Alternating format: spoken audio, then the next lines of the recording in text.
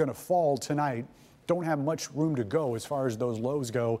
But yesterday we broke 3 records. Daytime high, the highest low we've ever seen on October 1st. And not surprisingly, you set the record high and low, you're going to get the average as well, and we threw that in for good measure.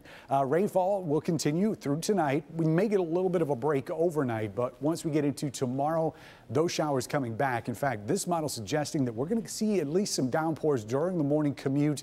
May get more of a break in the afternoon as the stuff becomes lighter, but as that low exits Thursday, that's going to be pretty much the end of our rain chances, with this exception. Coming in off the lake on Friday, lake enhanced rain, not snow, but rain. And you can see those bands that are going to be coming in off the lake. We'll be watching that as we head towards the weekend. The weekend does look like it's going to be mostly dry, and we'll talk about the exception to that here in a few minutes. So here's tonight's lows. We said we're not going to fall far from where we're at right now, and that's really the case. 55 in Dearborn, 54 for that low tonight in Detroit.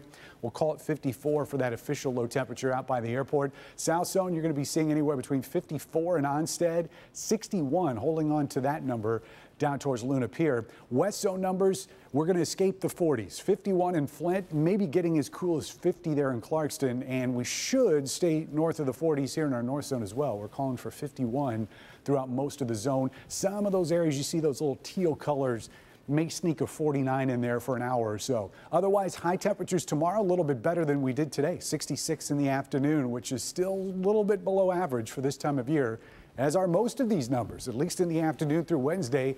We do have a lot of sunshine, and a lot of that's coming this weekend. The one shot of rain that we're looking at for Saturday, Sunday is going to be late Saturday into early Sunday. So I think the daylight hours are looking dry.